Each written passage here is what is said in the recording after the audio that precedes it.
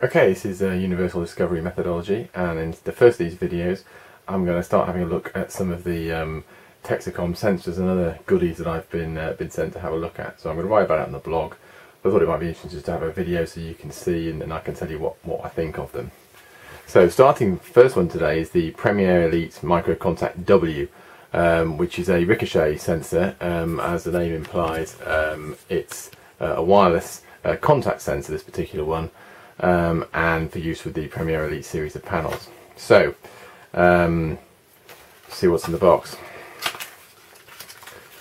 These come in a variety of different colours actually. So this is a white one, so it could go with, you know, UPVC windows or anything, or in fact wooden frames. And in fact I've got some wooden frame windows downstairs that I'll be installing this onto eventually. So what you get is the sensor itself, some stickers, and there are some instructions as well. And these instructions, fairly simple.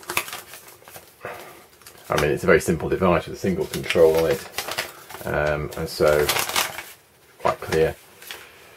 So sensor itself, simple enough. And if we have a look inside,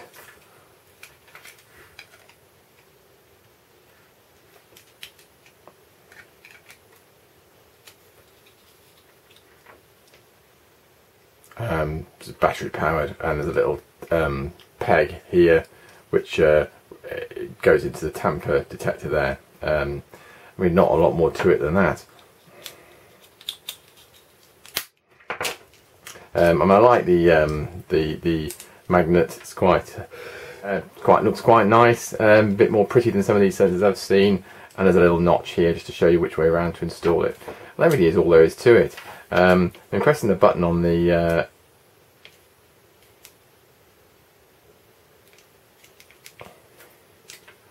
sensor, should put it into learning mode, and as you can see, pressing the button on the sensor brings it to life.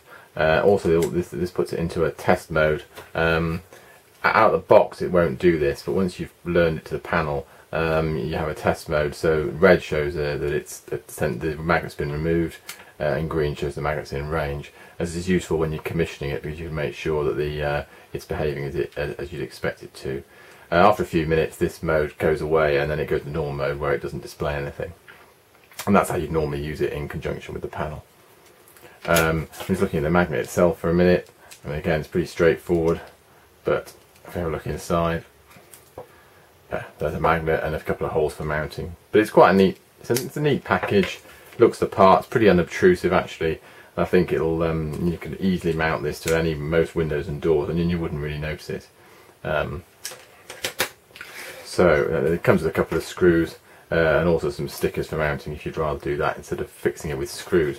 Well, I think if you're serious about security, you're going to want to fix this with screws. Otherwise, it'd be very easy for it to be removed, or even just to fall off, which you really wouldn't want. Okay, so having had a look at the sensor, now it's just a question of learning it to the panel. So let's go and do that. Okay, so now I'm going to try and learn this new detector to the panel. So I've got it in the engineering mode, as you can see.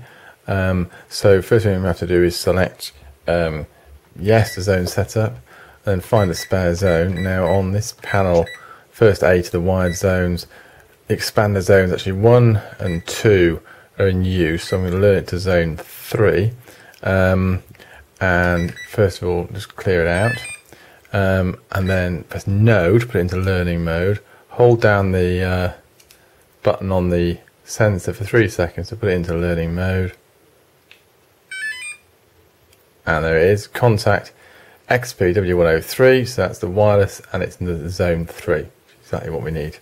So select that, yes, and then that's now programmed to the unit. So I can return to the main menu, exit and log off.